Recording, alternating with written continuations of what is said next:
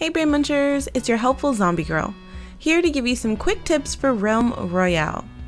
Your class abilities, weapons, armor, and movability can all be upgraded, so when looting chests be sure to check the color of each item. Of course, if it's an upgrade, it will show arrows as well. When looting, you'll come across abilities, armor, and weapons that you can't use or don't want to use. Hit X to disenchant and turn them into shards. The amount of shards you get from disenchanting an item relates to the rarity. If it's white, you'll get 5, green is 10, purple is 15, I don't know blue yet, I haven't found one, and gold is 30. Enemies will drop shards when they're killed, if they have any. You can only carry a max of 200 shards, but if you're at the forge, you can craft multiple items and run off to disenchant more objects. Also, you don't have to stay in the circle by the forge. Your item will be locked for you for a few seconds after it's crafted before anyone else can pick it up. When you play with others, if you look to the top left, you'll see a bunch of icons under their names. When you're looting, you can take a look and see if any of your teammates need armor, weapons, or abilities before disenchanting them like a jerk. You know who you are, random guy who turned my purple bow into shards.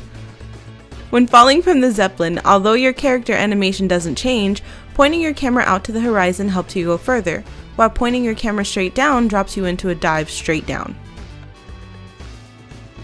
When using your move ability, you can hit the spacebar and jump, then hit F to use your ability while in midair, and give yourself an extra boost. Also, in Realm Royale, you don't take any fall damage, but you do come down into a hero landing that stuns you for a few seconds.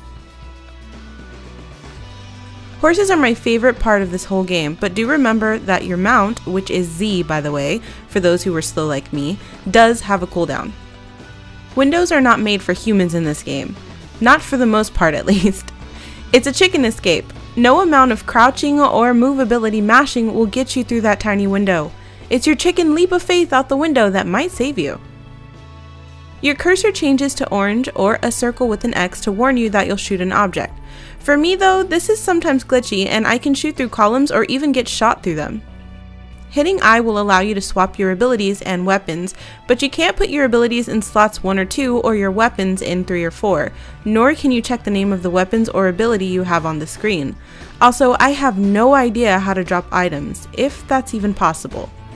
Throughout the map, there's different chests you can find. The weapons chest, which of course will always give you just weapons, and the chest that can give you weapons, armor, and abilities. There's also this box chest that will give you some kind of potion. Also, of course, you have the drop chest, which will give you a rare item. Alright guys, those are my helpful tips from Realm Royale in my little time of playing it. I've been super enjoying it. Although, I have to be honest, the part where I can turn into a chicken and have a chance to come back, and the horse are the actual reason I started playing. If you guys have any more tips for me or anybody else watching this video, please leave them in the comments below and I will like them or favorite them or whatever it is you do in YouTube.